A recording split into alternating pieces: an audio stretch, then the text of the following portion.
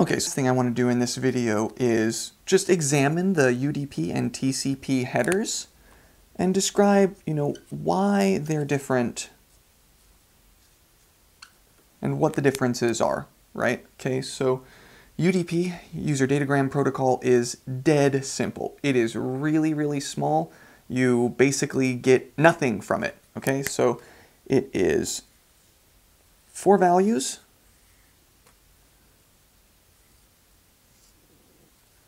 And the first one is the source port. Second one is the destination port. Third one is the length. And that's the length of the payload, which would be, in our case, the DNS query.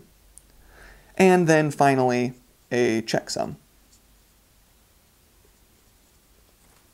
And a checksum is a value that's computed over the entirety of these 4 values plus the payload data to ensure that the data that was sent was the data that was received. But, crucially, the UDP protocol does not require that this checksum field be filled in. It does specify an algorithm to use to compute that field, but it is allowed to be just 0, all zeros.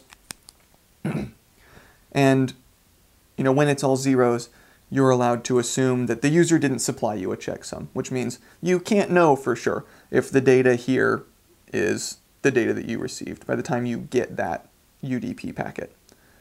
Okay, so UDP, super simple.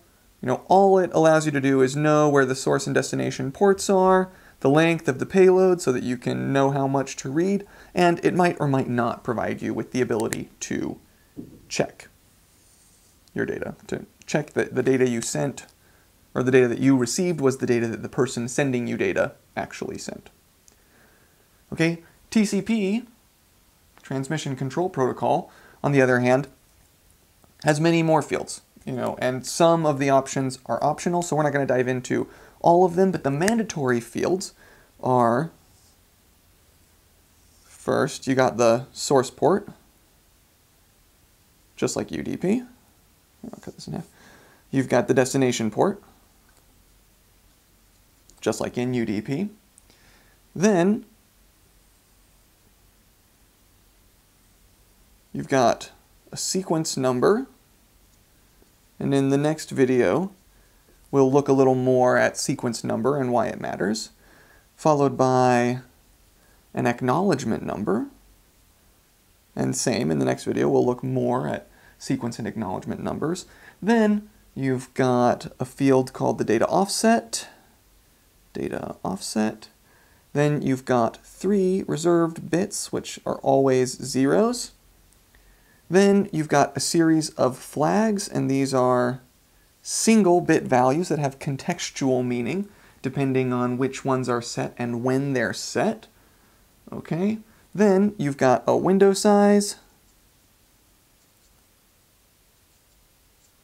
which has to do with TCP's congestion control mechanisms. This allows you to send data faster or slower depending on certain parameters of the connection. Then you've got a checksum. Okay, and then you've got something called an urgent pointer.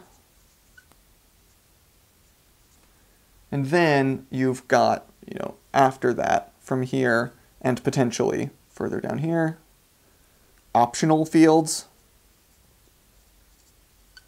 Then finally followed by the payload data, which in our case was going to be the HTTP payload.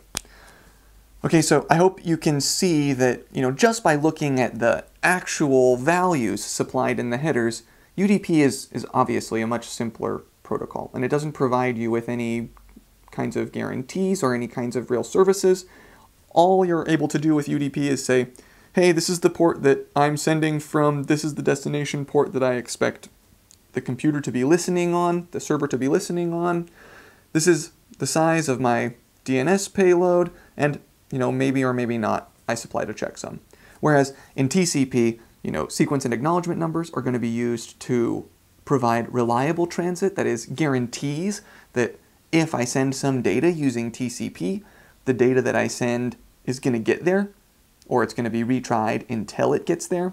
And sequence and acknowledgement numbers are important for that process, as well as a checksum which is required to be filled out to ensure that the data hasn't been corrupted in transit, as well as a bunch of options and congestion control mechanisms and some flags that mean special things. So UDP and TCP are very different protocols. These are the two most popular transport layer protocols that use the IP stack. And because TCP provides a lot of services and UDP doesn't provide a lot of services, the TCP header has to be a lot bigger and a lot more complex.